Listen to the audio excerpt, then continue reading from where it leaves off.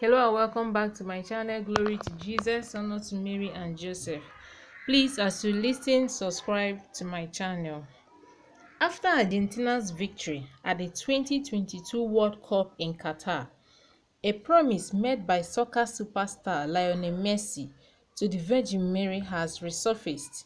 Will he fulfill it? Lionel Messi, 35, played his fifth World Cup wearing Argentina's jersey, and the team became world champion by beating France on Sunday.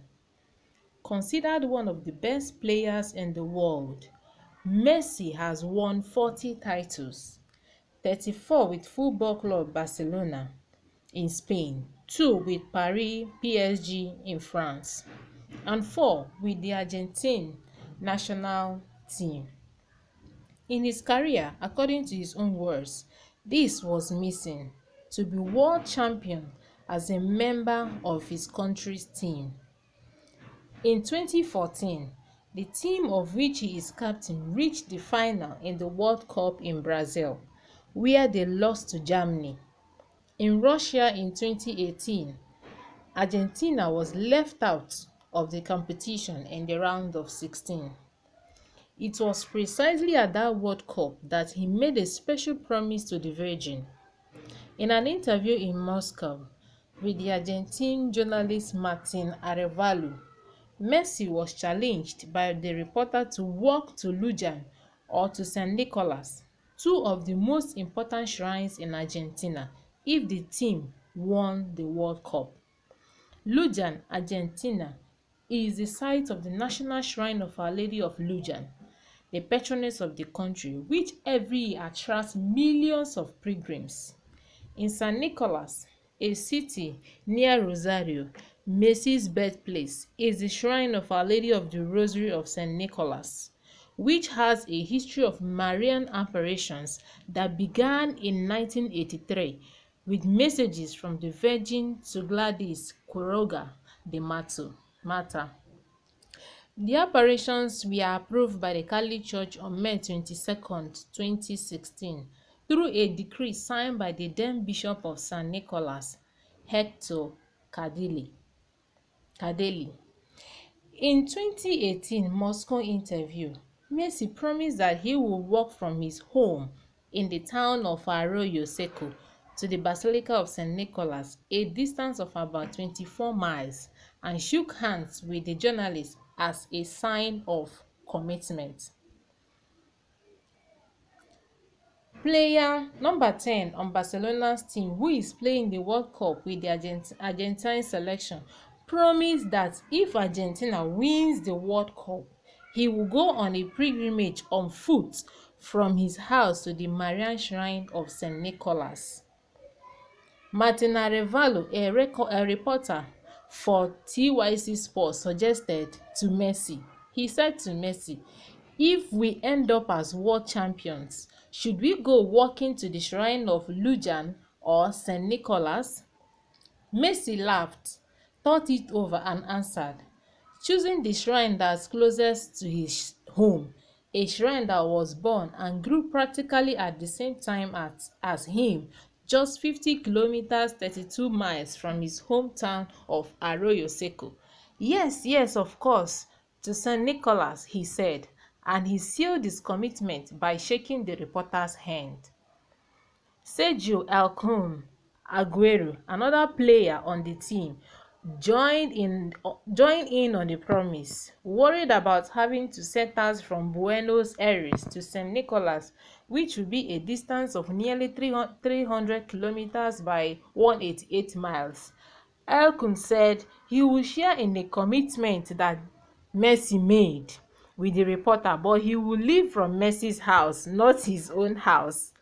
When he found out how much shorter the distance would be, he quipped he would do it with running. He said he's going to go to the shrine, but this time, since he has considered the distance from Messi's house to the shrine, that he will going to run from Messi's house to the shrine. At the shrine of Our Lady of the Rosary of St. Nicholas, they will be waiting for them with open arms, and they would even go out to meet them. The news outlets talked to councilman Manuel Pasegla, in charge of the district of the town of San Nicolas de los Aragos, and asked if he would welcome Messi. He replied that he would wait for him with a meal of grilled steak and will accompany him walking from the door of his house. The shrine of Our Lady of the Rosary of San Nicolas has a very short history. The devotion was born due to events in 1983, just 4 years before Lionel Messi was born in nearby Rosario. It all started when several rosaries in various houses in San Nicolas reportedly various roses started growing in their houses in St. Nicholas. Then, on September 25th of that same year, the Blessed Virgin is said to have appeared to a married lay woman who was praying as a result of these strange happenings. Mary asked the woman to find an image of her that had been blessed by a pope and which had been forgotten. An image with these characteristics was found in the bell tower of the cathedral in the diocese, and it was a representation of Our Lady of the Rosary. Can you imagine? A couple of years later, construction was begun on a shrine which today receives hundreds of thousands of pilgrims each year. It was built over a period of 28 years with the support of the bishop and his successors, and the generous economic contributions of the pilgrims. The shrine was completed in 2014 and is located at what is popularly known as El Campito, the Little Field, on the shore of the Paraná River. During his career, Messi has shown devotion to God and to be a believer. After winning the World Cup, his statement to the press did not omit the role that he attributes to the Lord in the victory. I knew that God was going to grant this gift to me. I had a presentiment that it was going to be this, he told the TYC Sports television channel. Messi went to the pilgrimage.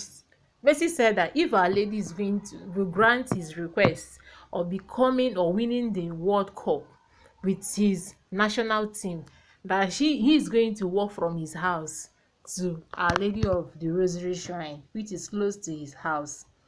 And now people are beginning to ask, now that Our Lady has granted Messi's request by Messi winning the World Cup with the national team, will Messi still remember the promise he made to Our Lady by walking from his house to the shrine? Well, let us keep watching and see what happens and what becomes of Messi. But I'm sure that he is going to remember, now that people are beginning to question him and ask him, Messi, will you remember or will you still go to the shrine of Our Lady of the Rosary to thank her for granting you your request? Although he had already attributed his victory that it was granted to him by God, that it was God, and he knew that God was going to grant this gift to him. He was certain about that. And we congratulate him and congratulate his family, his wife, his children, and everybody that loves Messi. Indeed, this year's World Cup with France wasn't a child's play at all. But indeed, God granted him his request and his gifts. And you can see he's rejoicing, his wife, his children, his kids, and everybody is just so happy with Messi. He played well. He played so well. Outstanding, so very much outstanding. So Messi, we congratulate you and we rejoice with you. We rejoice with you for this precious gift God has given to you, which is so dear to you and which you have always longed for. And now your football career is completed now, with all the goals, all the cups and everything is now completed. We rejoice with your family. See what a lovely family you have there. And we also thank you and also remind you of the promise you made to Our Lady. So you're going to walk from your home with the reporter as well as your friend that is going to run to the shrine of Our Lady to thank Our Lady for what she did for you through her intercession. So we pray that God is going to also answer our prayer through the intercession of our Blessed Mother Mary, as Our Lady interceded on the life of Mercy, that Mercy's ambition and Mercy's intention was granted through the intercession of Our Lady of the Rosary. Our Lady of Rosary, pray for us.